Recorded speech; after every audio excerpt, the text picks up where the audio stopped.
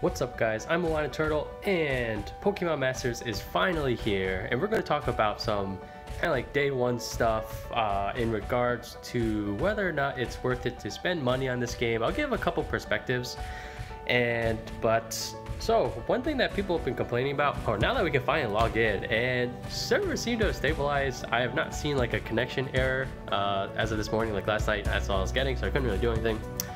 But people are still complaining about the amount of stuff that they get for free. That one I kind of disagree. Or I will say that it's less than other games have kind of like historically given on launch, but I don't think it's that bad. So let's take a look at the launch celebration. And so a couple important key numbers is 3,000, which is the amount of gems required for a 10 summon, and maybe that's the only important number. Oh, and I guess like 100, like the worst, if you buy the cheapest, the least value gems, it's basically $1 for 100. So launch celebration login bonuses, and a couple important things is you get for 10 days 200 gems straight, and then you already have in your box 1,000, so that is 3,000. So you do get enough for a 10 summon, which I think is pretty good. And if you're worried like, oh well, I didn't sign up on day one, that's okay, because there's only 10 days for this thing, and the pit rally period is till mid-October, so you got plenty of time. Doesn't matter if you're viewing this video on launch day or in September or early October, you'll be fine. You'll get that enough gems to free summon. I think there is a clause that like they always have like, oh, rally period and content are subject to change without notice, but I kind of feel like that's just something they have to put in. The chances of them doing that and upsetting people, I feel like, is very unlikely. So that's that. As far as free stuff, other free stuff is the daily quests. So the general stuff, these missions ain't going anywhere anytime soon. The important ones are the dailies, and from like the early access stuff, the things that never change, but now that the game's released, I suppose it is possible that they do change. But they're really easy to do. When the content was getting kind of stale, all I would do is do the like super hard level 3 times, and that was enough. And then I would go to the shop and exchange an item, and then that was enough to get me all I really care about is this thing to complete all the missions to get our 30 gems per day. And for the launch celebration, there is looks like 30 missions, but doesn't look like you get gems. Looks like it's all items, which is a little disappointing, but also you have plenty of time to finish these, and most likely I think as you go through the store, so complete designated area, these are probably just based on the actual levels. So some more free stuff, but that's not really that important. All right, let's see. Now let's go to, all right, for that 1,000 gems and all the stuff, where do you pick it up? You just pick it up at this present thing over here. And so there's all mine still. Oh, log in every single day. So somewhere on the side, I'm showing the kind of like what my bonuses are for like the next 5 days. And almost typically there's at least one 100 gem thing per day, or no, per week or whatever, for 5 days. So whether or not you're playing, if you think that you might want to keep up with this game long term, even if you're bored, just log in. Make sure you get as many of these 100 gem things as you can. Now let's go to the shop. All right, so how much does it actually cost to play this game? Let's take a look. So I mentioned in a previous video that most gacha games kind of have like these welcome packages that you can get that are pretty good value. I would say these are not very impressive. They're not. No, they're a little lackluster. Or in fact, this game is pretty expensive in general. So again, the important numbers are 3,000 for that 10 summon, and so like the most expensive package, I believe the math comes out to, it's like $1, 150 gems, just under. So that's like $20 for a 10 summon. That's pretty expensive. The only caveat there is that there is a special summon that you can only do once, and that is a guarantee. So you kind of have, are you guaranteed 1 5-star, and then you have 9 shots, each with 7% chance to get another one, or to get more rather. So that's, that's not bad, but the one thing I want to stress is in the game as it is right now, like, you can go really far without needing to summon at all. So I've completed as of yesterday, they did release new content, which I haven't done yet, but I've completed all the content and I've done all the levels using only free-to-play characters. So that's entirely doable.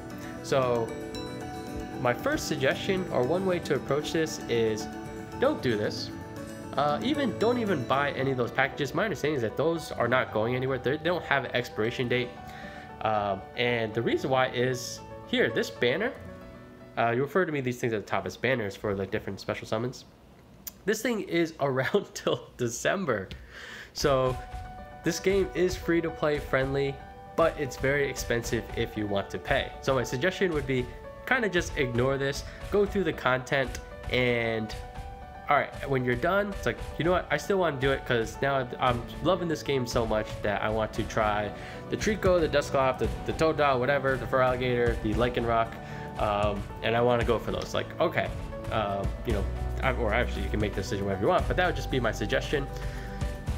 Another way to approach it is this daily discount. So the way I look at this is it's a third of the price. In fact, I think worst case scenario, and when it comes to purchasing gems, I feel like that standard rule applies. It's kind of like if you buy more, you get more, or you spend more, you get more. That's probably more appropriate. But worst case scenario, it's $1 for 100 gems, which is enough to do that daily sync pair. And so we'll go through the pros and cons of this approach. The pro is that it's reasonable to think about it as it's literally $1 a day. If you're playing this game for like hours a day, like, I feel like that's an okay not investment, but that's an appropriate amount of money to spend considering the amount of entertainment value versus over the amount of time that you're playing. So that doesn't really, I think that's perfectly fair, and it's a nice way to like slowly build new characters. I think if you were to do, let's say the game was super cheap and you did like 5-10 pulls, and all right, I have all these 5 stars. One thing that might happen is like, oh, I'm just going to use all my 5 stars. They're obviously better. I think that the daily discount, especially in the beginning, it's like, oh, okay, now I got this new sync pair. It's my only new one until tomorrow, so I'm going to spend the day trying him out, learning his moves, seeing what he's good at. And in my opinion, that's like the best way to really enjoy this game, especially when I haven't completed all the content as of this moment, but I'm willing to bet there's not a whole lot, and they're going to continue to taper more on. So I kind of like the daily discount approach. Again, it's like $1 a day for older people. I think like one reasonable way to look at it is like, oh, well, if I make my coffee in the morning as opposed to going to Dunkin' Donuts or Starbucks, something that's like save like more than $1 a day, and and I can get these sync pairs. So I do think that that's a reasonable way to approach it that I kind of like. As far as what I'm gonna do, so I'm not gonna do anything most likely until another banner comes out. I'm pretty happy with the 5 stars I have, and those 2 5 stars I got, Trico and Lycanroc, were kind of summoned doing basically going through the campaign and logging in every day. So there's plenty of gems to acquire through the campaign, and to be honest, I think that's more than enough. But if you do want to spend money, and like, it's a very fun game, I don't hold that against anyone, but those would be the 2 ways that I would approach it, is go through the content and then decide, because you have plenty of time, decide if you want to do this 3,000 gem thing. In fact, I think you'll kind of get more out of all the free-to-play characters and have fun learning with them if you do that. Or just go with this the $1 daily, or the less than $1 it should be, if like, all right, let's go back to that purchase gem screen. So like, let's say we buy the expensive one and we get 5,200 gems, and like, all right, well, that's my dailies for like almost 2 months, and like at a 7% chance, like, yeah, you'll probably get some 5 stars as well. but you get the added bonus of, you know, you actually have time to appreciate the 3 stars, the 5 stars, because, you know, there might be some, or like ultimately the way that gacha games will probably work, or this one will probably work, is the 5-star ones, maybe they'll always be a little bit better than the 3 or 4 stars, even with like the raised potential. You know, maybe you can't complete, actually I'm pretty sure that the way I'm going to approach the game, maybe I won't be able to complete these EX missions that people are talking about that are super difficult, and I'll not be that top 1%, top 5%, but I can do 95% of the content at my own pace, and that last 5%, like, yeah, I can't complete it. Maybe over time I will be able to, maybe through co-op if people are willing to carry me, but I'm pretty confident that I can get very far going in a very free-to-play style. So that's just my own thoughts, but just to summarize, guys, log in daily and do the daily missions at like no matter what. And I do think that this game is very enjoyable. Hope you enjoy it. Tread lightly though if you do spend money. Like, in my opinion, this is very expensive for a gacha game. So let me know what your thoughts are down below, and look forward to a lot more, well, let's keep falling down, Pokemon Masters content. Really excited for this game to finally be out. And that's it for now. I'm Turtle, and I'll catch you guys next time.